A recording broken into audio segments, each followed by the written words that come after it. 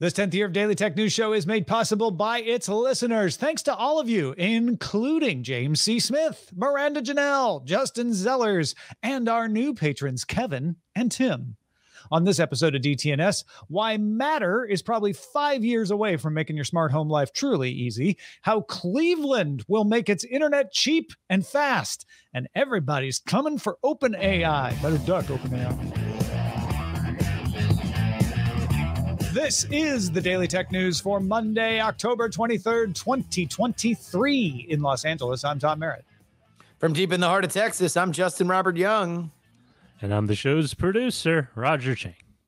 Oh, everybody's making... Are you making ARM-based chips, Justin? Because everybody's making ARM-based chips these days. You want to know what? I was about to do it, and then I had to come on and do the show. But it makes sense. Hopefully soon, Yeah, AMD's doing it. Apple does it. Microsoft wants everybody to do it. And Reuters sources say NVIDIA is designing ARM-based CPUs that run Windows. CPUs, not GPUs. NVIDIA making ARM-based CPUs. Well, let's see what else is in the quick hits. IP addresses. You need them if you want the traffic to get to the right place, but they could also be used to track you. Between Chrome 119 and Chrome 225, though, Google is going to test offering users IP proxies so that the traffic gets to them, but the tracking's useless because the proxy could be used for anybody. The test will start with US users and only be used with Google's own domains, because they say they don't use IP addresses for tracking, so they don't care, and they want to test them on their own domains just to make sure everything's working first. Eventually, the feature will be expanded to include domains known to use IP address tracking. Proxy IPs will be chosen that roughly relate to your location as well, so you won't fall afoul of any geo restrictions. Bloomberg's Mark Gurman sources indicate that Apple may indeed introduce a new 24-inch Mac as early as October 30th. Gurman calls it a Mac-centered launch event, but it's unclear if this means a live-streamed announcement or just an announcement. Gurman also said that we might get minor chip upgrades to the 14 and 16-inch MacBook Pros and possibly a refreshed 13-inch MacBook Air. Configurations on all these models have shipping dates in November as of now. Apple took the unusual step of delaying its quarterly earnings reports into November, something that they've done before to accommodate late October product announcements.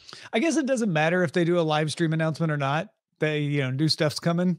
But I'm kind of fascinated with whether they're actually going to do that or not, because I think it's also just fascinating to see what the current meta of what rates an in-person announcement, what's a live stream announcement, and what is in the Nintendo Direct era. Just upload a YouTube video. Yeah, just drop it. Excel, Microsoft Excel has a feature that automatically converts your cell info to dates when it thinks you're entering a date. The only way you could get around this till now was to format that cell differently, and that might not always hold in various exports and imports and this and that. So in 2020, this was causing scientists to rework how they named genes, because some of the names of genes, and I think we even talked about this on DTNS, would convert to dates. For example, there's a gene called membrane-associated ring CH type finger 1.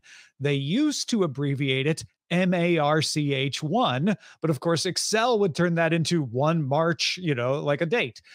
So they changed the name to be March F1 just to avoid Excel converting it. Well, finally last week, Microsoft pushed a fix for Excel on Windows and Mac OS. There's now a checkbox for convert continuous letters and numbers to a date that you can uncheck to say, don't do that. No word on if they're going to change any of those gene names back though. Gene. PlayStation announced that Spider-Man 2 sold 2.5 million copies in its first 24 hours, making it the fastest selling PlayStation Studios game ever. God of War Ragnarok sold 5.1 million in sales in its first week, which at the time was the fastest selling first-party Sony title. So at this rate, Spider-Man 2 is the first major third-party release to be available on the PS5 and not the PS4. Well, next time you take a long time to patch some software, just be glad you're not NASA. and then you'll feel faster. The organization just sent a patch to Voyager 2. Voyager 2 is 12 billion miles away. So the patch takes 18 hours to get to it, and then 18 hours for them to tell if it got it. Last year, Voyager 1 somehow flipped into an incorrect mode and began sending some random data. So NASA mitigated the issue and created a patch. But before it pushes it to Voyager 1, it wants to test it on Voyager 2 because Voyager 2 is closer to Earth. Voyager 2 also experienced an issue, you may remember, when some commands inadvertently caused its antenna to get 2 degrees out of alignment, and they were able to fix that by essentially shouting at it and getting it back. But that was different than this. This patch is for something else. Both of these probes have been in operation for 46 years. Now that is commitment to support. Yeah. Take that, Android. I know. NASA provides 46 years of software updates. Nationalize Android. All right. Let's talk Matter. Matter is one of those things you're going to keep hearing will solve all your smart home problems someday. But you're going to wonder why it's taken so long. And a lot of people already are saying it's a failure. A lot of people are going to continue to think it's a failure until one day, when everything's Matter compliant and nobody even questions, it's just a standard and you get excited about new versions of the updates, because that's what happened with Bluetooth. If you remember far enough back, people were talking, will Bluetooth really catch on? Are manufacturers going to adopt Bluetooth? Is it the wireless protocol? And these days, nobody wonders if headphones are going to support Bluetooth. They just get excited when there's new Bluetooth features that come to your headphones. So Matter, what the heck is it?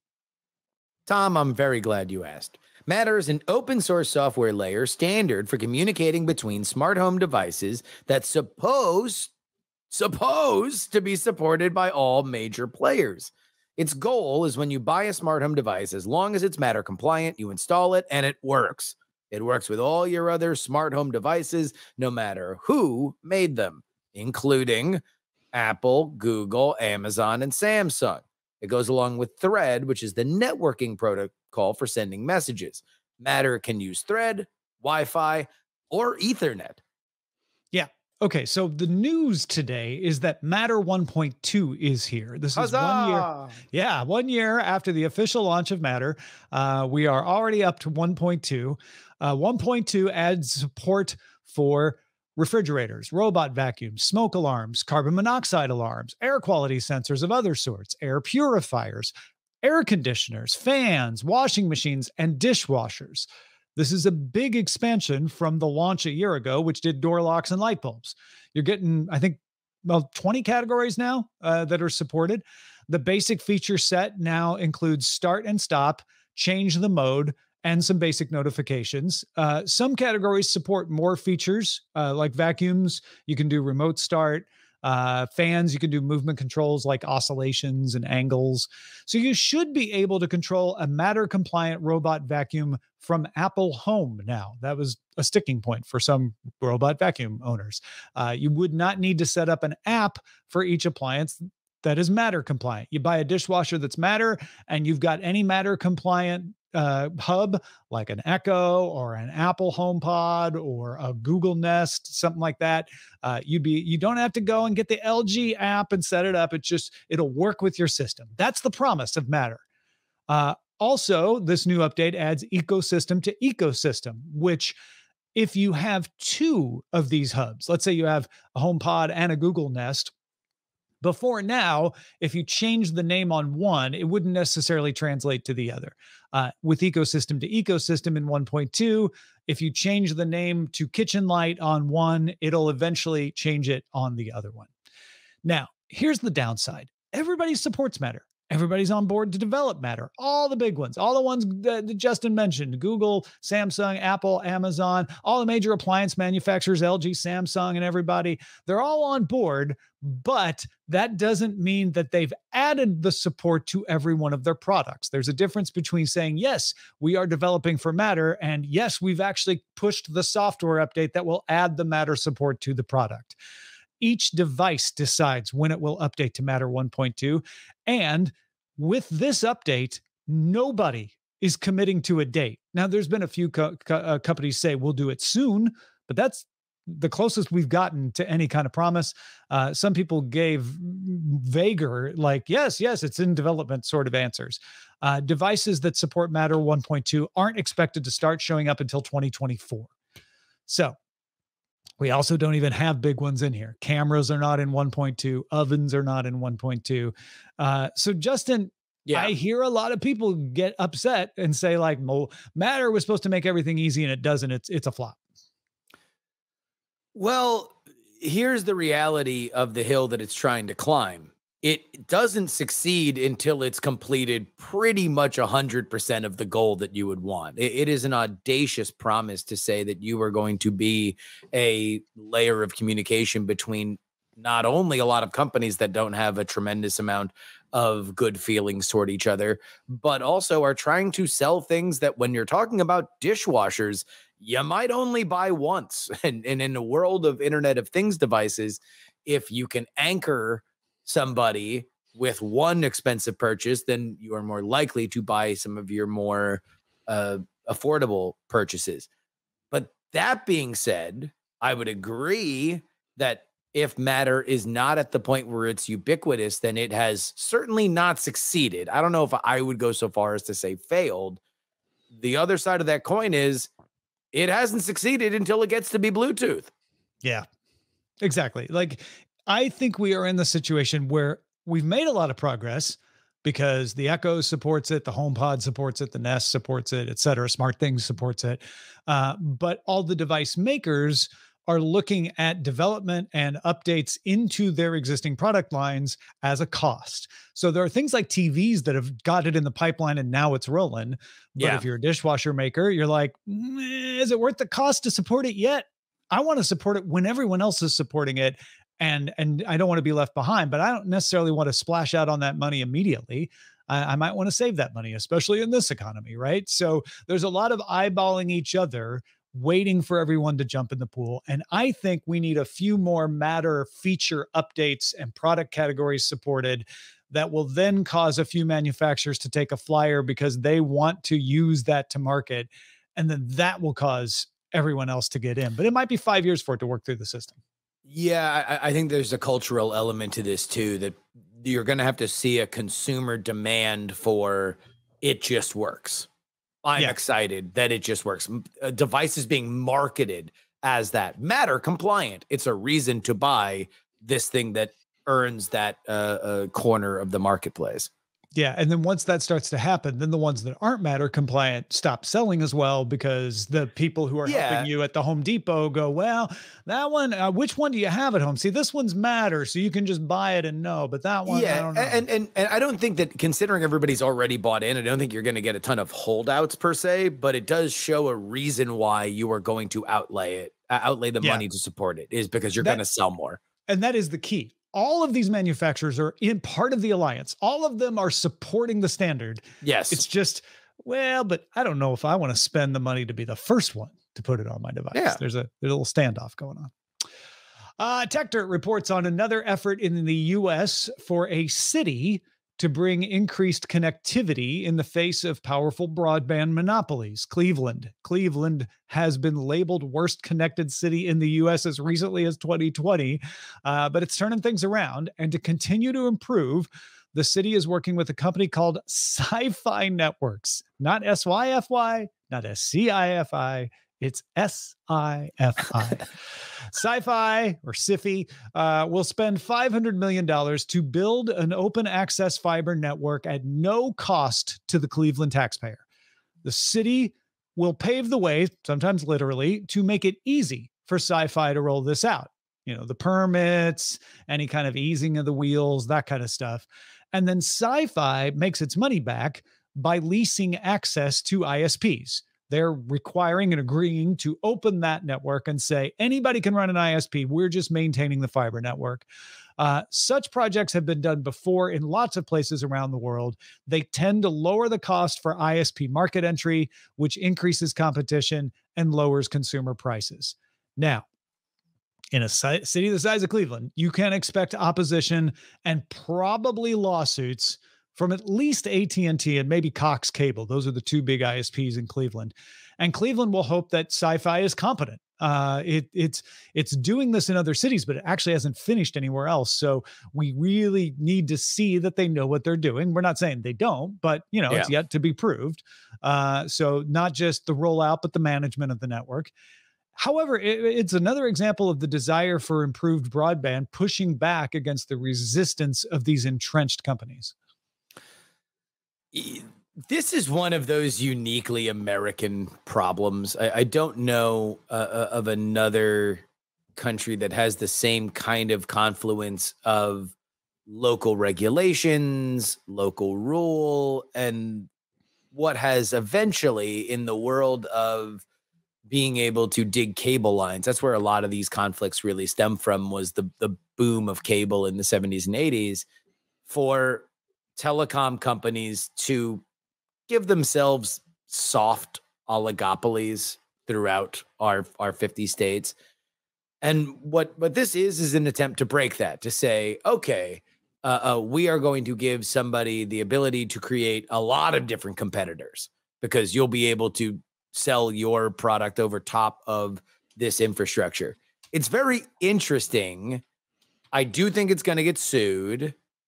I wouldn't be shocked if the lawsuits win, but there is no question that the second the careful oligopolies are disrupted, prices come down for consumers. In this market here, Austin, Texas, it only took about a month for Google Fiber to be in this market for AT&T to offer a competitive fiber service for around the same price. And I don't think that was that was in any way a coincidence. Yeah. And if you're wondering, folks, the lawsuits aren't, like, I think it should be illegal for anyone else to run internet. It's usually something around pole access, something as or the right of way to dig up a street. Now, the city manages the right of way. They provide the permits, and I think that's part of what Cleveland is offering here. Is like, we'll speed up your access. Maybe AT&T can do a lawsuit that says it's Cleveland is unfairly speeding up access. They might take that tactic. More likely, they would take a tactic of saying it is unsafe to give this company pole access because we already have our wires here, and they should notify us. And they try to put a bunch of speed bumps and obstacles in the way. Other countries don't run into this as often because they have a national standard. I know in Korea and Japan, particularly, the location of some of the fastest internet on the planet, if not the fastest internet on the planet, the country says everybody can run as many lines as they want. So you often will have apartment buildings in those countries where there are 5 fiber providers that are running lines. Now, you may say that sounds redundant and wasteful, but it means you have like true competition for high-speed broadband. And that's usually one of the arguments against doing it the way Cleveland's doing it, where you're just granting a monopoly to one company to run the lines and open the access. Chattanooga, Tennessee, on the other hand, did that. They had a company build and roll out the fiber, and they've had gigabit internet for 10 years or maybe more. So it can work. And also, part of the reason why America is an interesting case is because we do have a tremendous strata between very dense cities and rural areas. And so it's harder to create a national policy, right?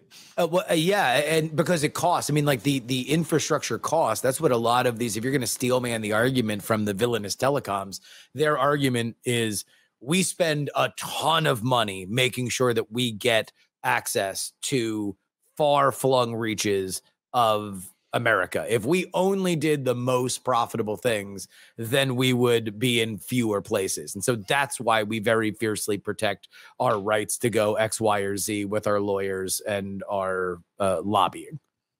Well, folks, if you got thoughts on this, I know several of you do, send us your thoughts over the social networks. We are at DTNS Show on X. We are at DTNS Show at mstdn.social on Mastodon. We're at Daily Tech News Show on TikTok. We are DTNS Pix, P-I-X, on Instagram and on Threads. Bunch of AI stories out today, all pointing in an interesting direction. Running through some of them. TechCrunch reports Apple recently upped the number of job postings it has related to generative models. The descriptions include things like developer support, so using AI to help code, customer support, chatbots and things, making models work locally on a device, something that's important for Apple. Mark Gurman's sources say Apple plans to spend $1 billion a year on developing generative models for things like coding, creating music playlists for you, completing text in pages and things like that. CNN has a story about the promise of generative models in video games. We've talked about NPCs using conversational chatbots to kind of spice things up when they talk to you. Open worlds can be generated with generative models as well. There's some less covered ground in the CNN story too, like player personalization and customization, as well as plain old help for the developers who are creating the software for the games. And a Bloomberg story adds on to the video game conversation, saying generative tools might lower the costs of making a AAA game by as much as 15%, and that would benefit the bigger platforms. Now, follow me here. Microsoft and Sony might benefit the most from this because as the barrier to entry lowers, as it gets cheaper to create a AAA title, more companies are going to do it. And so smaller game companies are going to suffer more from that direct competition than the big ones do. Now, it's clear that companies feel that generative models are real business that can win over customers at lower costs. So the conventional wisdom has been that there will be a fight amongst companies like OpenAI, Meta, Anthropic, and Google to provide the tools. This could be similar to the competition for cloud services. And on that point of cloud services, I did want to note this TechCrunch article today. A company called ZenML, where the ML is machine learning, is developing an open source model to make AI development modular and local to your company. So it can combine a bunch of tools for models suited particularly to your company's needs. It uses the concept of pipelines and can connect a lot of open source tools and resources wherever they are. You've got them local, you've got them on-prem, you've got cloud services. It can pipe them all together and make a model specific to you that doesn't cost as much as using OpenAI's API. ZenML offers the system open source on GitHub, and then they make their money by providing support and offering things like a cloud version for you if you don't have the ability to do that yourself and you want to. All of that without relying entirely on one API. So the thing I pulled out of this is that the video games is more about using the tools, but the Apple thing and the ZenML thing particularly are that there is lots of room for people to come at OpenAI because everyone knows that OpenAI just has the early advantage, not a permanent advantage, and that it's costly to do things at the scale that OpenAI is doing. It's extraordinarily costly. Let me go to the Apple thing first. I do believe that they are the sleeping giant in this field. I don't think that anybody could have the impact on the AI space, at least as we understand it now, with primarily LLMs that are capturing the fascination of the world. Nobody has the hardware install. Nobody has the money that Apple has. I mean, we are at a point now where if you saw at one of these Apple keynotes, Sam Altman make another trip on a keynote stage, maybe this time with 3 callers, real heads know, that would make Siri 1,000,000 times better tomorrow. I think that it could radically change and reshape how we understand and interact with our phones, and Apple owning all of that hardware technology and the relationship with the customer, I think would matter a lot. It seems like they are going to go in-house with it. I think it's a smart move. Will they be able to do it? That's a larger question. Yeah, and it's not like they've just started developing it. They've been developing this sort of thing for a while. They're ramping up. And I think that is more significant than starting. It's that they have been developing something because they thought it might be interesting. Now they've decided it's interesting. Now they've decided it's a product. And it's something that they can use. That's typical Apple. Apple didn't bring the iPad to the market first. They didn't even bring the smartphone to the market first. No. They waited to identify when they thought it was real and then poured a bunch of resources into it to bring it. Now, it doesn't always work. They've been doing that with automated cars, autonomous cars for years and have not brought a product yet. I'm not saying they won't, but that's one that hasn't yet borne fruit. I do think, I know there's at least two of you who think AI is still a fad. I do think it is not a fad, that it is a useful thing. Like anything that's popular, there's a lot of people claiming it can do things that it can't, but it can do a lot of things, and Apple knows that.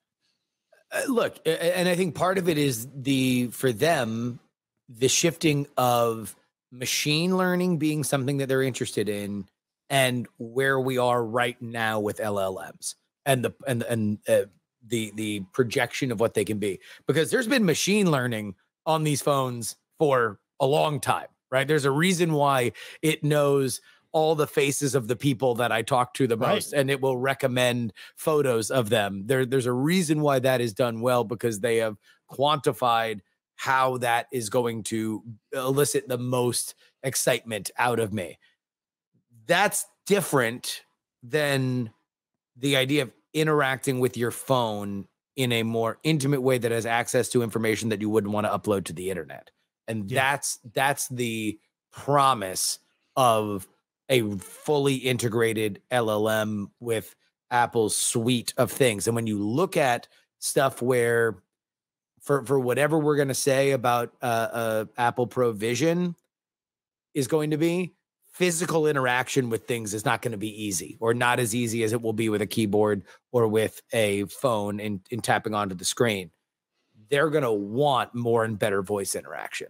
And that's the promise of where we are right now with stuff like ChatGPT. Apple has machine learning chips already built in. They're built into their processor. They have the power to do a lot of things on device. Large language models have shown that when properly trained, they can do some really impressive stuff with that data set. A lot of the hallucinations and the negative things are because models like ChatGPT 3 were trained on everything. And so they mimic and can use everything that they were trained on. If Apple comes and says, hey, we've got a large language model that was trained on you and you alone on your device, and it's not in the cloud, and so it's going to be an expert on you. It may not be able to tell you who won the 1976 World Series, but it will be able to tell you when you need to leave to go to your appointment accurately, instead of the guess you get from calendar right now. It will be able to alert you to things that you didn't know you needed to know, because it's analyzing everything that it knows about you. When's the last time did I leave my brother on read because he texted me 6 days ago, but it knows it's my brother, and it knows, oh, you should probably text him back. Don't leave him hanging. Yeah. He asked when. Yeah. These are all the things that Apple has a tremendous advantage towards. And I have wondered when they are going to put their chips in the middle of the table and say, either through a partnership or through an acquisition or through their own development, what they're going to do. Right now, we have seen that they are serious. I do not feel like this is the last story we are going to hear about where they want to go with LLM specifically. All right, we got one last thing here from Dan Campos, who hosts Noticias de Tecnología Express, our Spanish language technology program. The gray market. Gray market is a great source for getting a discount on like a name brand phone. You're just giving up your warranty. You're giving up support. But shoppers in Mexico have found some of their gray market purchased phones just don't work anymore. And Dan Campos explains. In Mexico, over the past few weeks, brands like Oppo and Motorola have been sending notifications to cell phone users who bought imported phones from third-party sellers. Additionally, Samsung has initiated phone blocking while also offering a 30% discount coupon for purchasing a new phone from an official seller. While this campaign aimed to alert users about the potential incompatibility of phones imported from other markets, such as China or the United States, with Mexico's networks, it ultimately ended up penalizing the end users. Last week, the Federal Communications Institute issued a statement condemning the blocking of phones. Following this, Motorola released a statement indicating that they will begin unblocking theirs, while Samsung is still considering their next steps. Motorola has explained that the decision to block gray phones stemmed from internal studies revealing that the gray market was causing a 70% reduction in potential sales for the brand in the phone market. For more information about this, check the latest Noticias de Tecnología Express. Back to you, amigos. Thank you so much, Dan Campos. And real quickly, I want to... Muchas gracias, Danilo. Bodie was among the people who pointed out that beyond the Cybertruck, Tesla's next thing is also an affordable EV coming sometime after the factory in Mexico has been built. And Bodie also wanted to note, among other people, that Elon's comment about we dug our own grave with the Cybertruck in context of the earnings call was more as a sort of a joke. There were laughs, which you don't usually hear on an earnings call. Bodie doesn't think Tesla is feeling immediate pressure from other EV makers. He agreed with a lot of the points that were made on the Friday show, but he wanted to point out Tesla reported that the average build price for all 4 Tesla models is $37,500. So even with the price cuts, they still have some margin to play with, and they really want people to spend $12,000 on their unfinished full self-driving product. But the biggest thing that Bodie noted is like Tesla sold 325,291 EVs in the US. The number 2 EV seller was Chevy with 34,943. So they are still ahead. Even if they had a rougher quarter, they're still far ahead. Thank you to Justin Robert Young, my friend. What's going on? Well, Tom, you have a podcast that I work on, and it's called Know a Little More.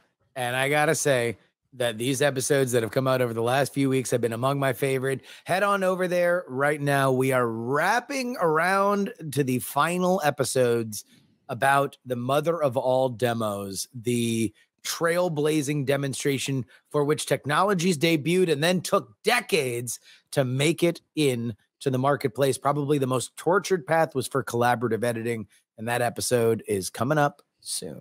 Yeah, this week I think would be a great time to get in on Know a Little More, because from episode 1 to the one that's coming out this week is a complete overview of what Doug Engelbart demonstrated in 1968 and how we're just now, within this past several years, seeing the fruition of all that stuff. It's a fun story. And Justin, thank you for helping me tell it in a better way. Well, we do our best. Indeed.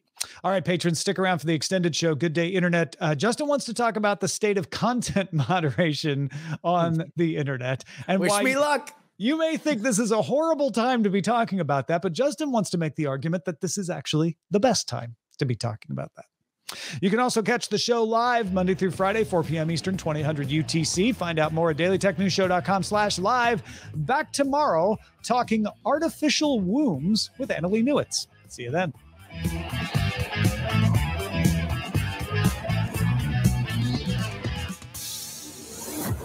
This show is part of the Frog Pants Network. Get more at frogpants.com. Diamond Club hopes you have enjoyed this program.